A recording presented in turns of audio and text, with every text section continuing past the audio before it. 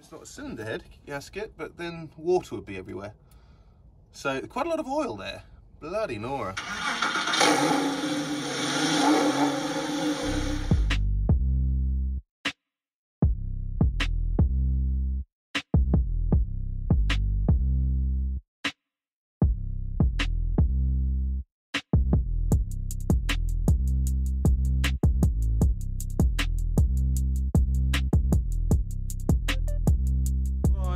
To do today was I've got to hook up the battery so I can get inside.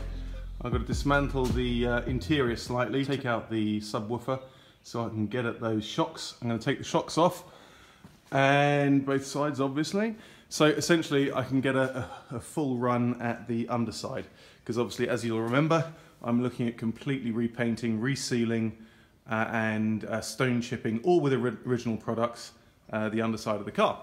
I'm still working out the best way to do these studs here. I'm in contact with Bullhoff, which is a German company who sells these studs to Porsche, but strangely enough their replacement parts are they're marked as M5, which is what these are here. They're exactly M5, so if you measure a good one, it's exactly M5, but the replacements are M4.8, which is silly because they don't fit with any of these old brackets, and Porsche doesn't currently have a solution for it. What they do is they install an M6 version and drill the bracket out, which I'm not really too keen on doing. So anyway, I'm hoping to get that sorted out. Once that's done, and I've looked at all the rust patches under here, there aren't many, but there are certain parts, then I'll get it painted. So that is the job hopefully today. First of all, I want to work out which ones of these I have to replace. Okay, so I've got the car down on the lift and I've got it open, and I haven't had it open for, guys, 4 months or so. So what I've done is I've just come inside and obviously flat down the seats, taken the covers off of the base outlet for the subwoofer, and in there are a couple of screws, which I've got to remove, and then I'll get the subwoofer base out, subwoofer box out. Okay, so that is the subwoofer out. Essentially, you just sort of slide it forward towards the front of the car, and then there's a small pinch catch here. So there's a cable which you pinch down and pull out. And the bolts are a T. Have a look. A T, what's that, 30 hex, and then when it's out it looks like that. So I'm dare saying this has never been out, this one. I don't know why it's not focusing. There we go. And now I've got to remove this plate here, or this section here, I think, to get to the strut mounts, which are going to be under there. Okay, so just filming through the glass here, you pull that that fabric and padding away, and then that exposes the top of the strut. But essentially you've got to remove, where is it, that bracket there from those two studs there, and then you pull out this carpet section, and it reveals then the top of the strut. So I'm going to remove that now. Okay, so that's got both of those struts out. You can see, you know, how much more space there is now, and obviously the space I need to clean up here, and also to get the respray job done all through the wheel arches and this side as well. That's much better. So I'll do a bit of cleaning up, I think. I've cleaned up these sides here, or the rear, but what I'm going to do is I'm just going to start cleaning up all of the front wheel arches and all the front of the body as well. Okay, so the next thing I want to do is I want to mark all of the studs which support these underbody trays, and I'll tell you why. Because these trays are held on by these studs here, as you can see, and this is a good example because it's rusted away, and they're held on by these plastic nuts, and these are designed around the M5, or I think they call them the D5 thread. But as I said, the replacements, and here's one I fitted earlier, the replacements are M4.8. So when you put these plastic nuts, the old ones, onto here, they don't hold because it's 0.2 of a millimetre too thin. So what Porsche did for these nuts, these plastic nuts, is they remanufactured the nuts in M4.8. So you can actually buy these nuts to fit these slightly smaller studs, but only for these plastic nuts. So it doesn't apply to any of these brackets. So any of these brackets that you get from Porsche are still designed around the M5. So if you buy a new one of these and you put it on one of the replacement studs, it won't hold. It'll be just like that, which is what I meant earlier in the video. So what I want to do is, I want to hold up all of these pieces under here to the car and then mark off which of these studs are used for holding those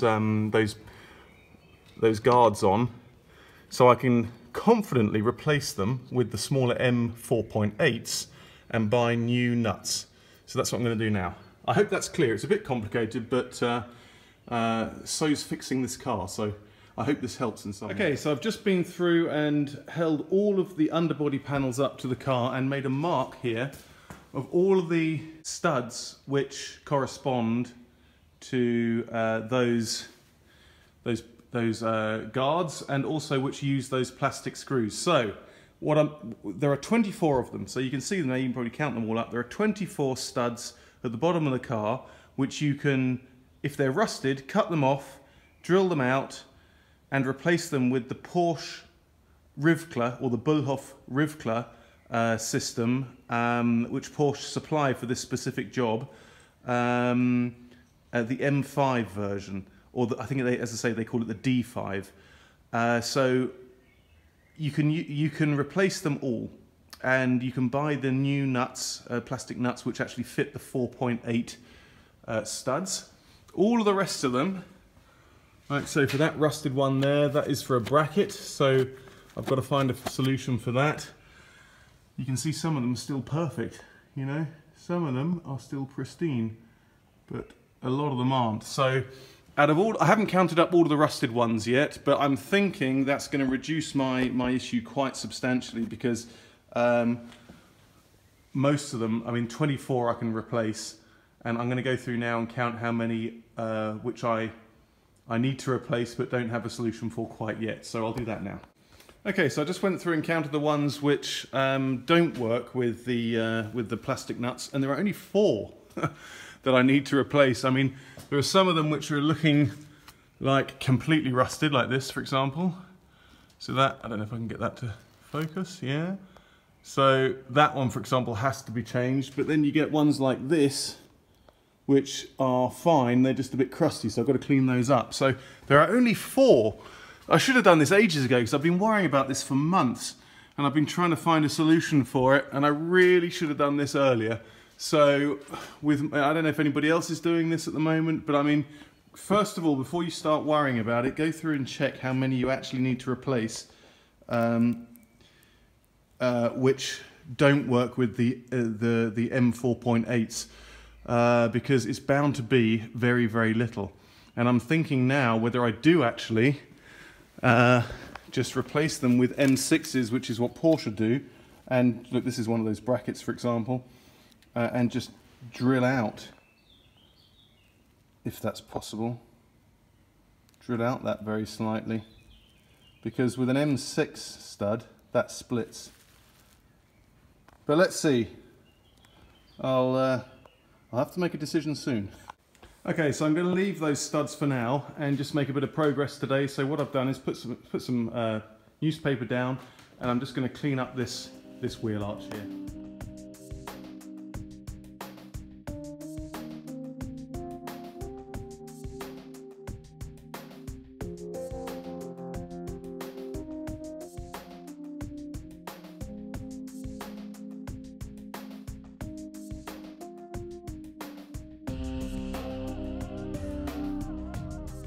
Okay, so that's got that cleaned up quite well.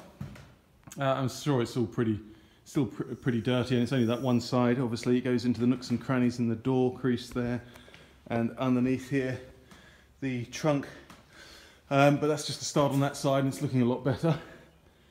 I'm going to give it a blow over with the air gun now, but obviously that'll need really cleaning them with alcohol and rubbing down with the wire brush and everything, but that's the next step.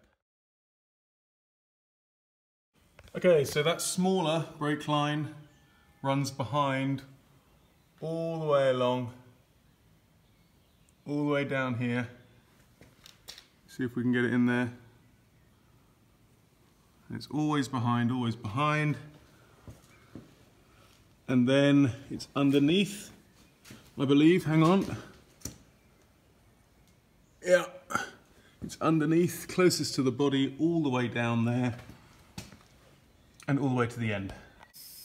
Okay, I'm going to call it a day now, but I'm pretty pleased with progress today. It's good to be working on the Porsche again, and you know, it's baby steps really getting it back on the road. There's a lot to do still, but got both those shocks off, got all these counted up under here, and I got these wheel arches nice and clean, or cleaner I should say. And next time, maybe tomorrow, I'll come back and I'll clean up underneath here as well. And then, as I said, the same side over, same over this side as well. I've got a bit of a leaky brake servo there, which is fine, dripping into that there. Cleaned up over this side too, and started already to expose some of the rust patches like that there. So that's quite typical. That's quite a big one. Basically what happens is that looked all fine, and then I started poking up with a knife from under here, which is where the rust is. All of that stone chip here started to peel away, so obviously the water got up underneath it. So I dare say there's going to be more patches like that as I go, but that's the whole point of this. So yeah, the only thing I can't get off is this clutch line. I can't disconnect it inside the car there. It just won't budge. But I'll probably have to get it off, to be honest. I don't know how at the moment, but anyway, that's a job for another day. So see you next time.